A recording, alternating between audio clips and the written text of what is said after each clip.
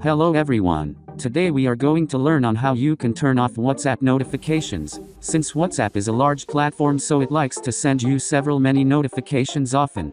So some users of it tends to find this annoying. So in today's video I will be showing you how it's done. How to turn off these notifications and never have them sent to you again. The steps are simple. Let's start by opening setting.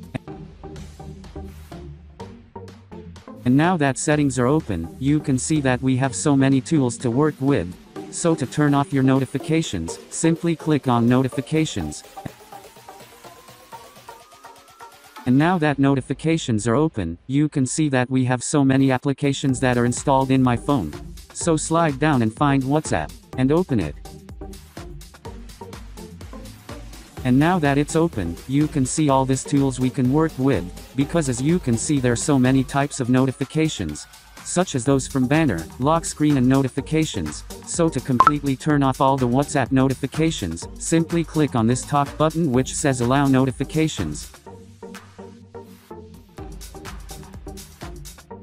And so as you can see all the notifications are completely turned off, so no more WhatsApp notifications. And if you check you can see that our notifications from earlier is gone. So that was it for today. Thanks for watching, and if you are new, make sure you subscribe.